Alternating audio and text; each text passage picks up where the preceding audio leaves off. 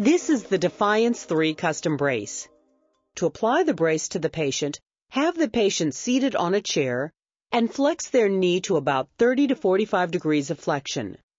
Have the patient step through the brace and position the condyles so that the center of the hinge is a finger width above the top of the patella. Next, position the thigh and calf cuffs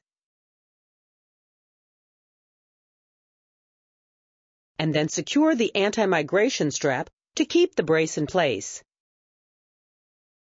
Secure the strap opposite the calf cuff,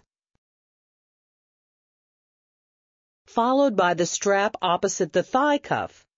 If these straps are too long, you can simply trim them with a pair of scissors. Next, loosely thread the posterior thigh strap here, and then push the hinges posterior on the knee.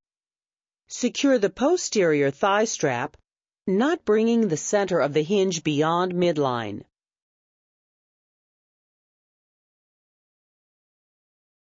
Followed by securing the anterior calf strap.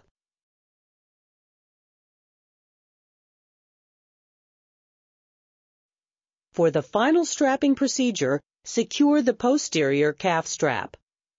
Now, note that the center of the hinge is posterior to the midline and a finger width above the top of the patella. It's very important that the brace is applied with this sequence of strapping to ensure the brace functions properly. All straps are marked with a number 1 through 5 to ensure that they are secured in the correct sequence. The patient needs to understand that they should not retighten any one particularly loose strap.